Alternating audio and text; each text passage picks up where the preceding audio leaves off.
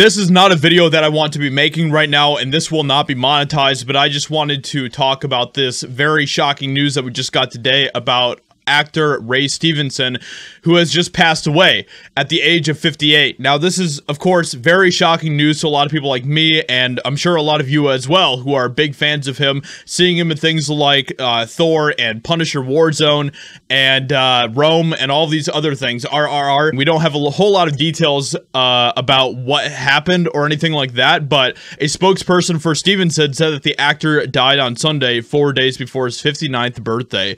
No other details were available about what happened. And of course, we're going to continue to monitor this, but you know, we see a lot of people, a lot of celebrities from Hollywood who are offering their condolences and confirming basically what a lot of us have already kind of had a hunch about when it came to Ray Stevenson. So we have even James Gunn here who is saying, "Damn, so sorry to hear about the passing far too young of Ray Stevenson.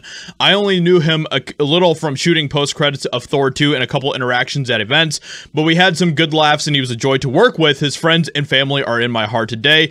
And indeed, prayers are extended to his family today as they are grieving. And, you know, he was very young to die.